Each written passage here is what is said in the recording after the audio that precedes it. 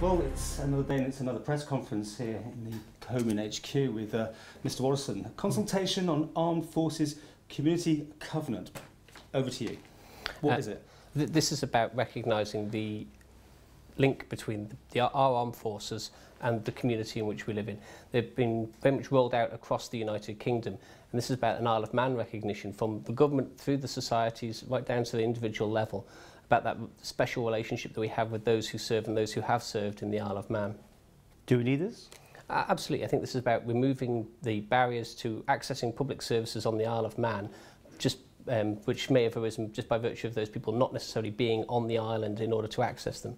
So we're talking about here where soldiers, sailors and airmen may be stationed overseas, are Manx citizens, and yet should still be able to access services in the same way as everybody else who's resident on the Isle of Man. But there's been no problems, no one's complained, nothing. This is just something that you want to consult about. Well, I think there have been problems over the years, and it's been very much addressed on an ad hoc basis.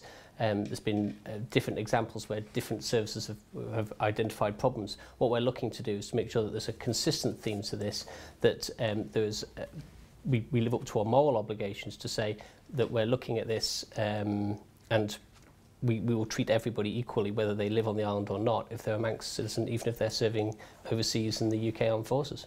It's a hefty little document, this. I mean, running to pages. Have you just cut and pasted this from the UK's version of it, or what they want to put through? Very much not. We've specifically tailored this to the Isle of Man because we recognise that the Isle of Man is in a very different situation from the UK.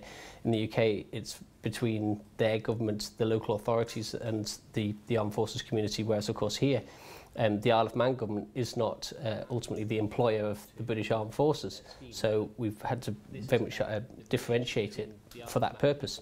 But it is still nevertheless a commitment from our community to our soldiers, sailors and airmen, past and present.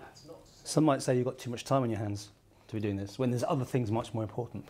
I think this is important in terms of the 300 people who are currently serving from the Isle of Man in the British Armed Forces, not to mention the thousands who live on the Isle of Man who have served, whether it be as far back as sort of the Second World War and throughout the years since then.